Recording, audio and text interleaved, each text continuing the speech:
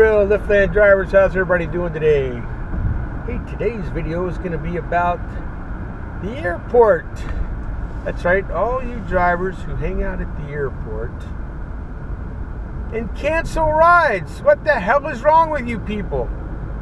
Last week I had a couple of passengers that I picked up at the airport that told me that they got their luggage, did everything they're supposed to do, pinged for a car, and then the driver called them and asked them where they were going. What the hell is wrong with you guys?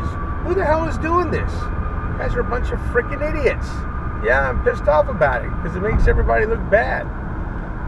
When I got those rides, one was a $50 ride, another one was a $25 ride. You called them up, asked them where they were going, said you'd be right there, then you called them back and you actually had the balls to tell them you had a flat tire? And then one of you idiots, and I don't know which one because she didn't write down the name, she pinged again, got the same guy. That's balls. She got the same guy. Why would you be on there if you had a flat tire? And then you had the nerve to tell her you had a flat tire twice. You're at Dallas Airport, and I hope I run into you one day, because you will have flat tires. That's not a threat, it's a promise. Yeah, use this video if you want to. I just can't believe drivers do that. Why are you sitting at the airport? You don't need to know where they're going. You signed up to drive them. If you take them across the street, you get to come right back into the queue. It's set up that way. Read your emails when you get them. They tell you if you have a short ride, you can get right back in the queue at the airport. But at the same time, I want to thank you guys for doing that and cancel those rides, because I was outside of the airport and I got pinged twice to go to the airport to pick people up. I don't know what y'all are doing out there or why you're sitting out there. And you know who you are. I hope you're watching this. I hope you're one of my subscribers. You know what I look like. So when you see me out there, yeah, you come over here and give me a better excuse than a flat tire.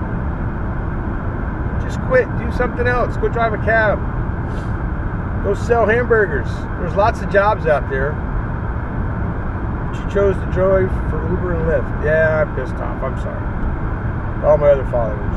It just makes no sense to me.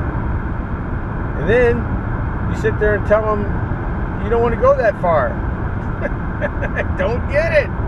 What the hell? See, you got me all choked up. Anyhow, come on, people. Let's get our act together. If you're going to drive to the airport, you take every freaking ride that comes in. You never know what the next ride might be. Maybe it's coming back to the airport, and then you get another ride back from the airport. You can't make money sitting there at the airport for 1 or 2 hours hoping you're going to get a good ride. Passengers are starting to smarten up, and I'm training everyone that I pick up. I tell them, I said, look, if a driver calls you up and asks you where you're going, you just cancel that ride for another driver. I'm not on the driver's side in cases like this. We're all out here trying to make some money. The other thing I told them to do also now, take a screenshot of their name and their license plate and write it into Uber. And I hope your ass gets deactivated for this.